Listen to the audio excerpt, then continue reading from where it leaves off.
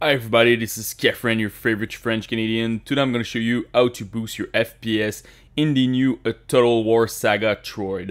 Right now the game is currently free on Epic Games for 24 hours, so make sure that you're reading the game. So I will show you how to boost your FPS in this game.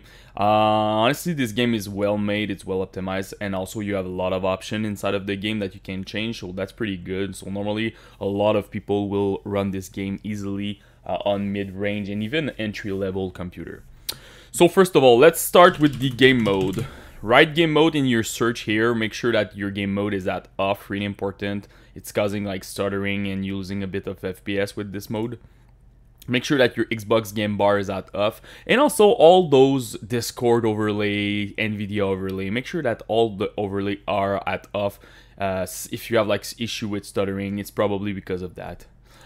Capture also, background recording at off, recorded audio at off, really important. If you did the latest update of Windows, write GPU in your search bar. Make sure that you activate the hardware accelerated GPU scheduling, really important. You need to reset your computer if you did not do that. One last thing, make sure that you update your Nvidia driver or AMD, even Intel if you have like an integrated GPU. They always like release special driver for big games like that, so make sure that you have the latest one. It will help you a lot. Normally you can get like 6 to 8% boost in your FPS when you have the latest driver, when the game has like some special whatever treatment by Nvidia, AMD or Intel. One more thing, go where you installed the game. For me, it's in the F drive, Total War Saga Troy. You need to find the execute file, so the biggest file, as you can see, the name is Troy.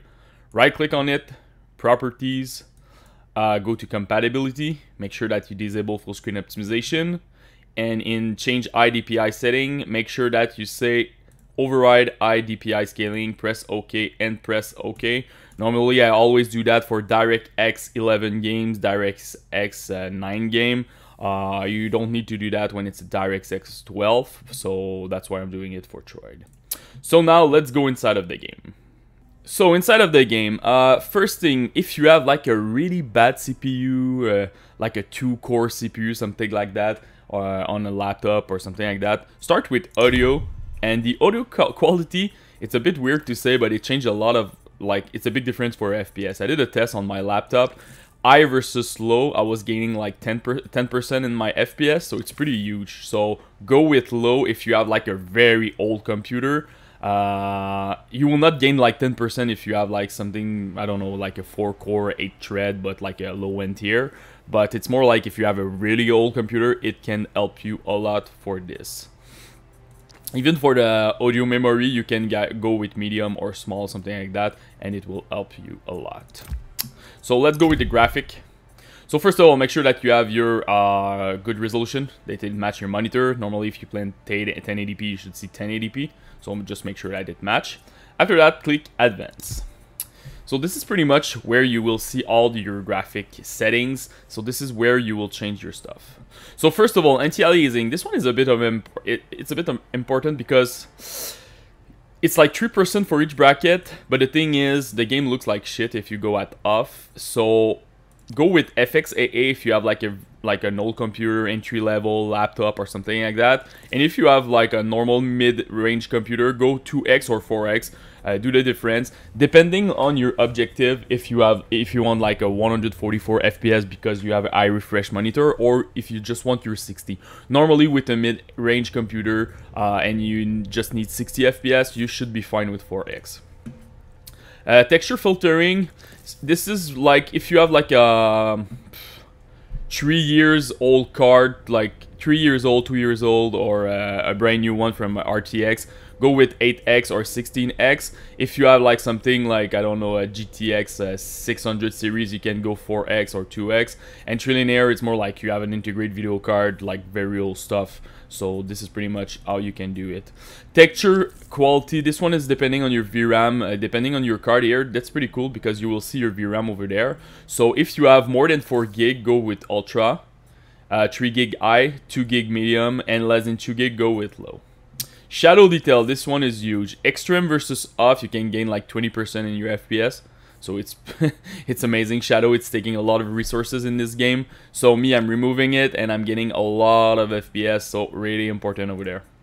Water detail, also it will help you a lot. It's like 4% for each bracket. So I'm putting this one at medium. But again, depending on where you are right now in your FPS, just like move it what you need. Fog shadow. Huge difference also, like 8% for each bracket, so go with low for this one. Ambient occlusion off, it's pretty much it will give you a nice boost like shadow. It's like 3% for each bracket, so another huge thing. God rays, remove that. It's causing a lot of stuttering and it's taking a lot of resources, so that's why I'm putting at off. Depth of field, you don't want to use that, but it's not giving you more FPS. Honestly, it's more like you don't have some blurry stuff when you want to focus on something, so that's why I'm using off over there.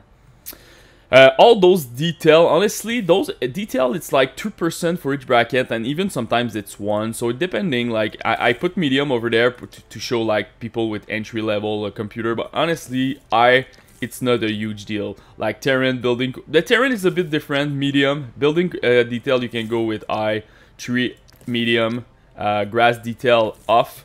This one 2% for each bracket, so again, you can gain a nice chunk of FPS with the grass detail. VFX detail, I'm putting medium, 1% for each bracket. But VFX detail, it's more like when you're fighting. Sometimes I feel like if you're getting some drop, on my laptop I was getting drop, and I put this one at medium and it helps a lot. So that's pretty much it. Interactive water, sorry, off. Porthole quality, I'm just keeping it at 3D. Unit size, it's a huge thing for your FPS, honestly. Like extreme, you will see a lot of unique moving and stuff. For sure, if you have like a low-end computer, it will take a lot of resources and you will be lagging. So if you have like a laptop, an old CPU and stuff like that, go with smaller, medium. Mid-range, you can try large, and if you have like a brand new computer, go with ultra or extreme. Dead bodies, same thing. If you want to save resources, put 1 second over there. So after the person will die, it will just disappear from the map. It will help you a lot with your FPS also. So put 1 second over there, and make sure that you uncheck all the options over there, like glow, cloud shadows, interactive graphs. So those are stuff that you can remove. So honestly, with all those options, you should run the game fine. Like, it's more like, do you get your 60? Do you want 60? Do you need 144, 240 because of your monitor? So this is pretty much, it's tough to say like this is pretty much the good setting. So just do some tests. I'm telling you right now, if you're near your 60 and you don't want to touch too much your stuff, just go with shadow detail, ambient occlusion, and fog quality. Those three will give you like 20% together. So and you should be fine.